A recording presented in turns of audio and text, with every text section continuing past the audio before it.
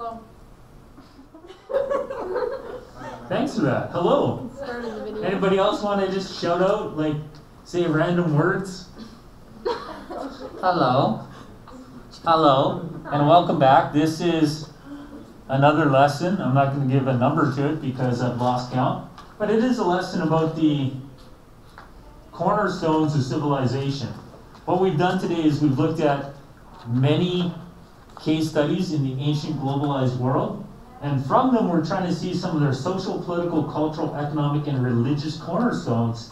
And then ultimately, what we want to do from this is see which of these cornerstones would be the cornerstones we'd like to create our civilization around. So after I'm done reviewing what we've seen,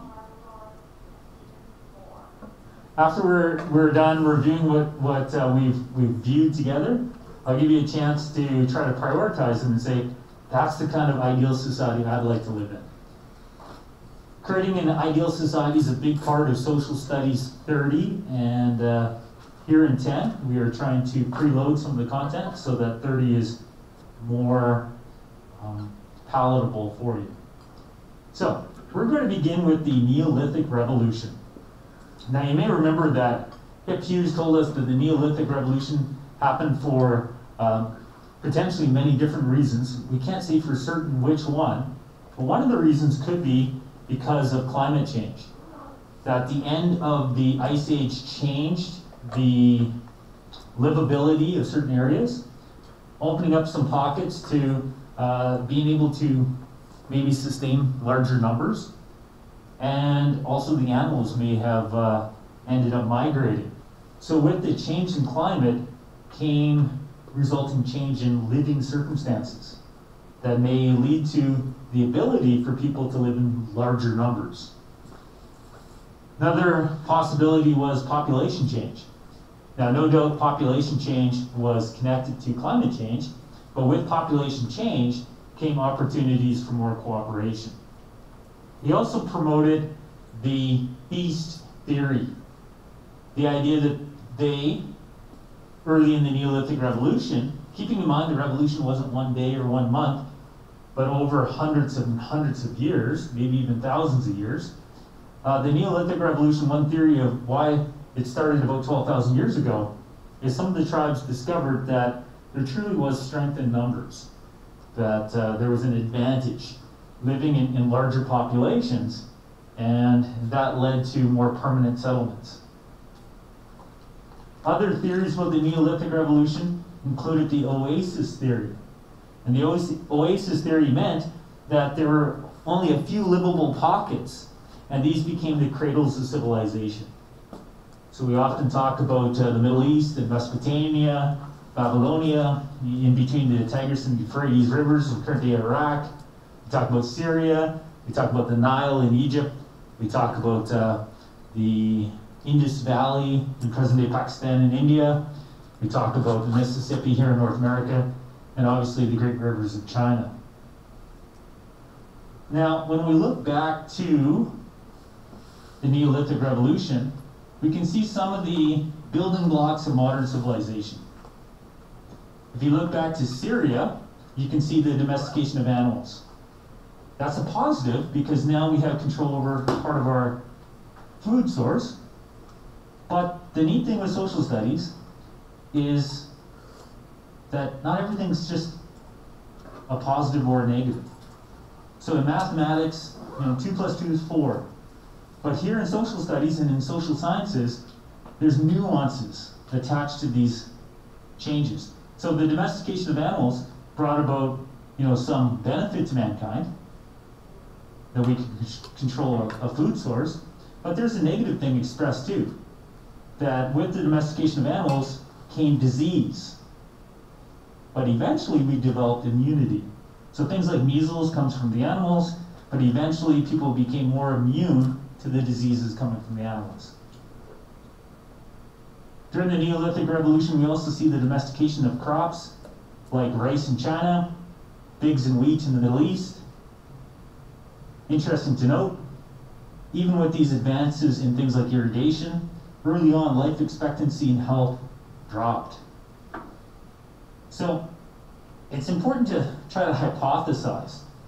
If people are seeing that they're actually living shorter lives, and they're actually being shorter, if you suggested that the people were 6 inches shorter in stature because of their weaker diets. Before the Neolithic Revolution, the diets were primarily protein-based, and now after the Neolithic Revolution, they're depending upon more grains, and therefore their growth was stunted by about 6 inches on average. So the question should be asked in your head, well, why would they have this revolution then? They have shorter lives, they're actually physically becoming weaker. Why did we go from this Neolithic caveman-like existence to a more civil Neolithic revolution? Because of the Neolithic revolution, because of city building, we do start seeing some social cornerstones. So the economic cornerstones are the domestication of crops and animals, and the division of labor with the economic cornerstones as well. Now with the division of labor, they ended up freeing up, because they invented things like granaries, they freed up time to pursue other occupations. So other occupations that they might pursue could lead to breakthroughs in technology. So they invent things like the calendar and the wheel. But they also invent weapons. And that'll lead to warfare as city-states will compete for the finite resources with each other. But it'll also lead to advances like art. As a consequence of the division of labor, as a consequence of the economic cornerstones changing, we have a social impact. The birth of social classes. This is a result of economic property ownership. Whose ideas should we promote in these new city-states? Who should we follow? So the Neolithic Revolution is the beginning of some of our cornerstones, and it is a time, like any revolution, of great change. Some of the things we still value today, and some we do not. Moving on, we're going to look at Hammurabi in Babylonia in 1754 BC. Hammurabi creates the Code of Hammurabi, Hammurabi's Code. And what this did socially is it set the rules of how we should coexist. What is proper social conduct? What are the acceptable norms that we should adhere to? So as neighbors in a social situation, what's acceptable? This is very significant, very important in 1754's Babylonia, because you have people from different tribes moving to the city-state. People of different cultures, different religions, different languages. And therefore they're coming in with different values, different traditions. So the government, Hammurabi, needed to establish a code that would govern everyone, regardless of their background. So maybe before you moved into our city-state, you believed that murder was acceptable. In our city-state, we'll practice an eye for an eye, Code 196. So because of what we've used today, multicultural nature, but really the diversity of the people moving into Hammurabi's state of Babylonia, they needed to create a codification of law. What's acceptable here? Because we have such diversity here, we need to establish the norms. This also announces, in terms of political cornerstones, one of the main things of the government, one of the main purposes of the government is to set rules. So Hammurabi's code also establishes a political cornerstone of why do we have government. So I began grade 9 social studies this year, asking the question, why did man invent government? My grade 9s were mostly completely lost about that, right? But the idea is, with the Neolithic Revolution, why would we invent governments in these city-states? Why would they have government? What's the purpose of government? Hammurabi shows the purpose of government is to establish a code of conduct. So his code is a cornerstone of civilization still today. That's why Hammurabi, and some of his code, is reflected in Canada's Charter of Rights and Freedoms, and the legal code in the United States. Hammurabi's code is going to talk about freedom, but it's also going to talk about crime and punishment. If you do this, this is the punishment. And as Hughes established, some of the punishments were quite absurd. There's an economic cornerstone here as well, because included in Hammurabi's code are ideas like property law and minimum wage. So Hammurabi's code is a cornerstone of the Babylonian city-state and the Babylonian Empire, but it also remains a cornerstone here today. Next up, we could go to ancient Greece. And when we go to ancient Greece, we see more than one interpretation of how society should be. So we looked at Athens and we looked at Sparta. So politically, the cornerstone of Athens is seen as democracy. But it's a type of democracy that's worth review. So the Athenian democracy, based on rule by all citizens that is, and citizens was mostly a male gender dominated definition, and you had to be Athenian born and own of property. But there are some neat things nonetheless. Athenian democracy was based on participation. One of the flaws of democracy in Canada and the United States today would be the lack of citizen involvement, lack of opportunity for us to get involved in politics. Where's my entry point? Other than voting, how do I get involved? How can I shape the government? So in ancient Athens, they had other recipes for direct democracy, including something called sortition, where you could be chosen randomly by lottery, sorted by lot to serve the city-state in different government positions.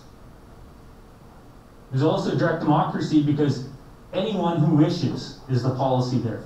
Anyone who wishes could attend the General Assembly. If I wanted to go and sit with the House of Commons, I may be disallowed, right? And I certainly wouldn't be able to propose laws and speak directly to the Prime Minister and try to hold the government and the Prime Minister accountable. But in ancient Athens, any citizen, anyone who wishes, could attend the General Assembly, propose laws, and address each other. So you could argue there's greater accountability in ancient Athens and greater opportunity for true democracy, rule by the people for the people. So cornerstone in Athens was democracy, rule by the people. One of the assumptions is that the crowd has wisdom. So not everybody agrees with the Athenians that the crowd has wisdom, including some of the more famous Athenians, like Plato himself, who valued the oligarchy system that was more common in Sparta. Before we get to Sparta culturally, the Athenians could be seen as a city-state that again was male-centered. Daughters were seen as a liability. The Athenians would also be seen as a city-state where the citizens had a duty to participate in politics. So there is some values that overlap with Canada today, and there may be some values that you would wish Canada could outgrow. Moving a little further south down the Greek peninsula, we run into the city-state of Sparta that unfortunately doesn't exist anymore. You go to Greece, you can't find Sparta. The city has been basically decimated, whereas Athens is a great city, right? So Sparta was built on the idea of rule by the few, by the best. So there's a nice contrast, a nice contrasting assumption or value with the Athenians. The Athenians, their cornerstone is rule by all. Let's promote all. The Spartans are no, let's rule by the few, the best. Interesting to note, though, that in Sparta, gender did play a role. The men were the warriors, therefore, government needed to be more of a female occupation, because if the men are away, then who's running the affairs of your city-state? So the Spartan women, even though they're not living in a democracy, they're living in an oligarchy, the Spartan women may be allotted greater opportunities than their counterparts in Athens. So Spartan women may be put in positions of political authority and power where Athenian women may not. The Spartans and the Athenians are both trying to create an ideal state, and as mentioned before, Plato did agree with some of what Sparta was doing. He thought that a small elite class of philosopher kings may be best able to rule the city-state, to create a true republic. So the Spartans, their value is sacrifice for the state, rather than individualism, like maybe the Athenians have freedoms to protect the individuals in Athens. The Spartans live for each other, for the glory of the state. Those are most of our notes on the Greeks. In terms of religion, it is interesting to note that the Athenians were still doing animal sacrifices. So, much like the Romans that we're going to visit next, the Athenians, many of the Athenian families might have their own temples or shrines, and at that they might offer sacrifices so to get the God's grace. So religiously, moving on to the Romans, depending upon your wealth, the wealthier you are as a family, the more extravagant your shrine, your family shrine might be. But you definitely try to get the favor of the gods. So you try to get the favor of the gods by offering them sacrifices or offering them stuff for their glory, like wealth. So the Roman case study is fairly interesting, and you're going to see a lot of differences in terms of gender roles. One of the main things that we're seeing here is that the boys and the men are being promoted and the women are not. One of the things that I found most interesting from the video was their names alone. That the one family had multiple daughters, and the father just called them all by the same name, so that they're easy to forget. Historically, Roman women are easy to forget because they have names that are hard to distinguish from each other. Whereas the boys that are born, their names will show their lineage, their connection with history. Rome was desiring to be an eternal city. They wanted the empire to last forever. But they thought it was through the boys and through the men that they could achieve that, through their connection with their ancestors. So we saw that the dad would take his son and they would go and visit some art galleries, and they would see the history and the glory that they have shared as Roman people as they try to pass that glory to the next generation. But we also saw that the boys were still controlled up to the age of 25 economically, that the boys would have to, if they're entering into contracts, they'd have to enter it in with the ward of someone older. We also see lots of different classes, so in terms of the social cornerstones in Rome, we've already talked about how women would be separated from the men. Even in the public baths, for the most part of Roman history, they were not going to the public bath at the same time. Rome had different neighborhoods. I want to say it's a city of 7 hills.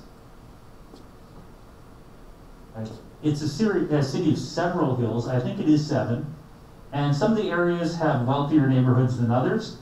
And what we saw in the video is, depending upon your wealth, you're definitely going to have a different lifestyle. So there's a city-state based on slavery, and the slaves are there to work hard, and if they ended up not doing as the master wishes, the master has the obligation, the ability to beat the slaves. And it was very punishing, very vicious. Now, some slaves were referred to as freedmen because the slave owner could decide to free the slave.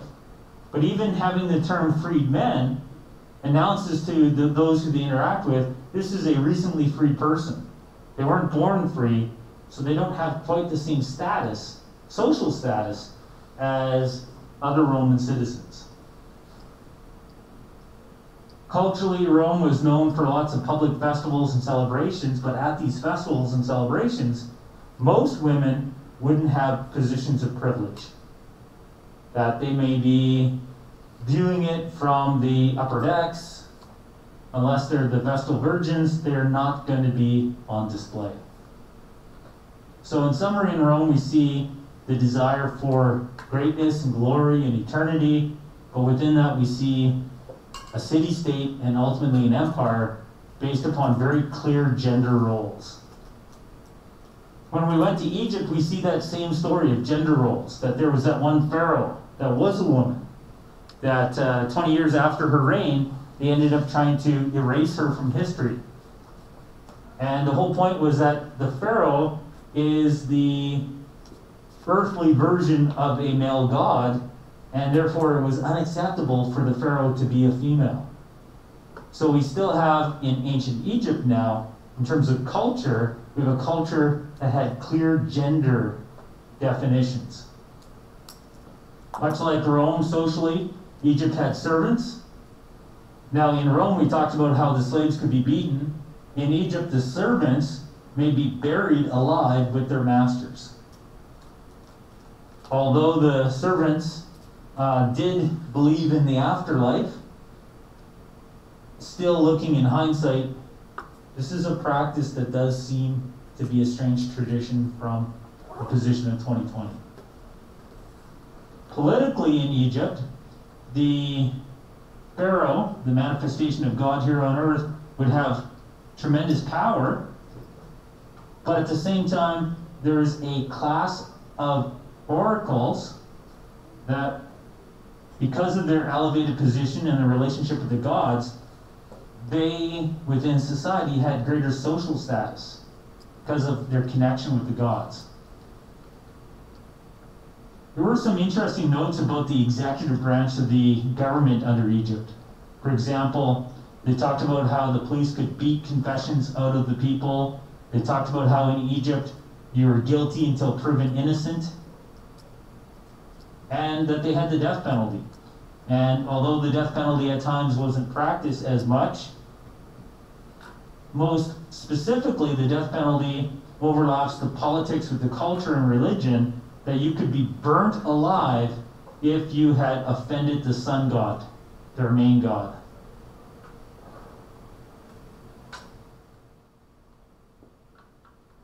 One last thing that we could look at with the Egyptians is the whole idea of mummification, and how something that becomes a cornerstone may end up, throughout history being redefined.